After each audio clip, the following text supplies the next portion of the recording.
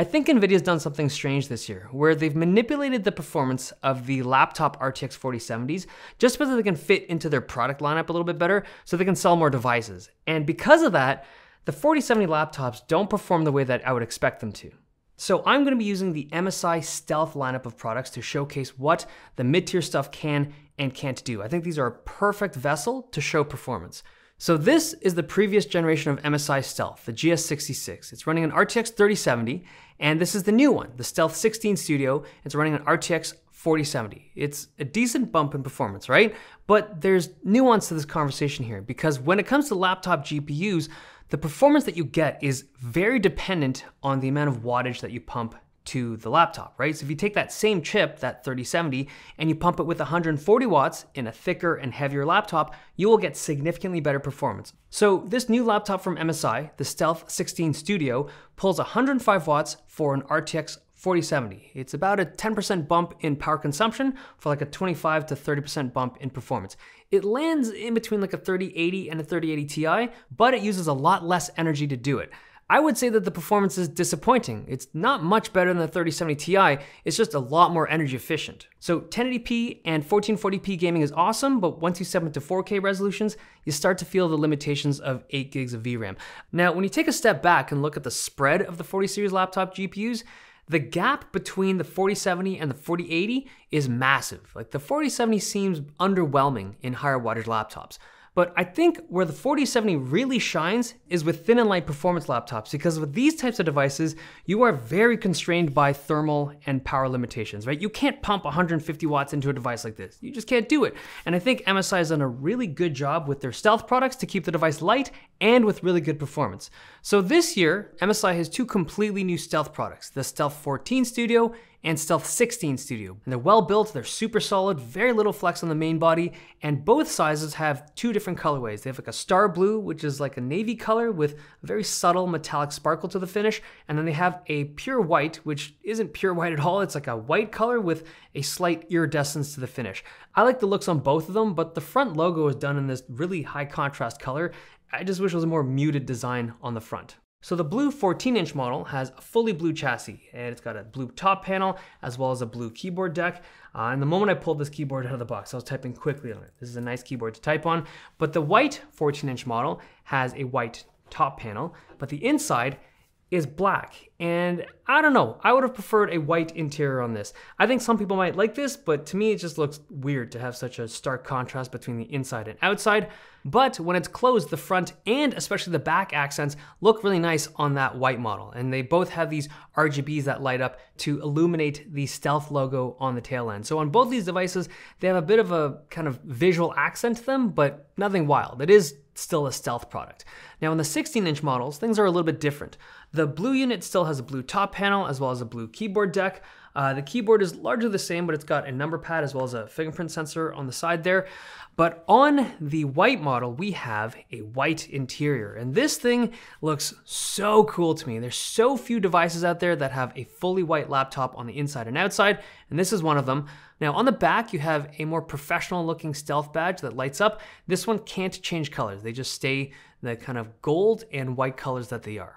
The screens on the Stealth 14 and Stealth 16 both have the 16:10 aspect ratio. They're solid screens. They're super fast with great colors, good brightness. They're awesome for games and content creation. The 16-inch model I have here with a 4070 at 105 watts, it runs kind of like a 150 watt RTX 3080. Creative workflows though don't seem much faster on the 4070. I do think it's held back by the 8 gigs of VRAM and the 128-bit bus as well as the fewer cores on the 4070. Like I wouldn't be surprised if certain workflows are actually slower on the 4070 compared to the 3070. Like for workflows that are like very dependent on video memory speed. However niche as that might be, I could see it.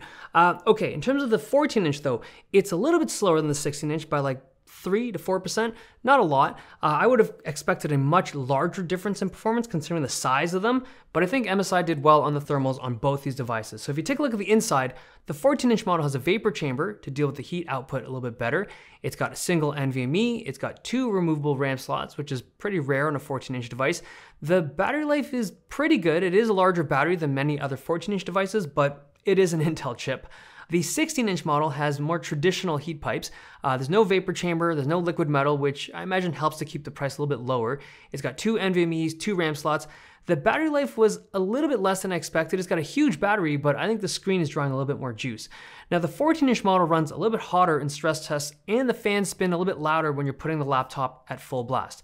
Now, I don't know the exact pricing on these units, but I believe the Stealth lineup starts at like $1,400 or $1,500 and it goes up as you increase the configuration. But typically MSI's Stealth lineup isn't super expensive. It's usually a little bit more budget friendly, so I imagine they'll kind of stick with that mindset this year. But interestingly, when I got these things in and I was pulling them out of the box and I started to run some benchmarks, I realized that I still have all of my old Stealth products. Like I have the full lineup. I have the GTX 1070 Stealth, the RTX 2070 Stealth, the RTX 3070 Stealth, and now RTX 4070 Stealth. So I was like, okay, I should see how far these things have come because it's been like 7 years. So the oldest Stealth that I have is the GS63. It's running a GTX 1070 with some thick ass bezels, but my God, the panel flex on this device was fierce. They've come so far since this product. But performance-wise, man, it's so neat to see how much it's improved over the years of the Stealth product line.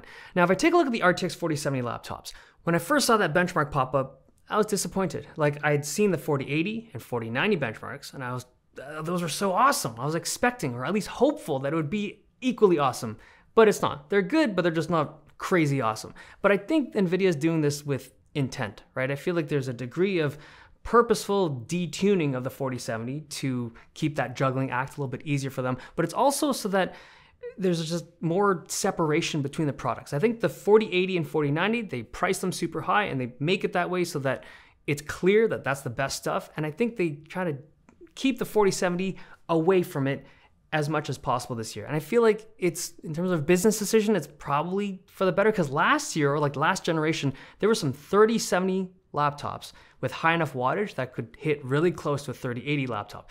That's all awesome for the consumers, but from a business perspective, like that's not good, right? That's just less money. That's more people buying the cheaper stuff, which NVIDIA would never want being NVIDIA.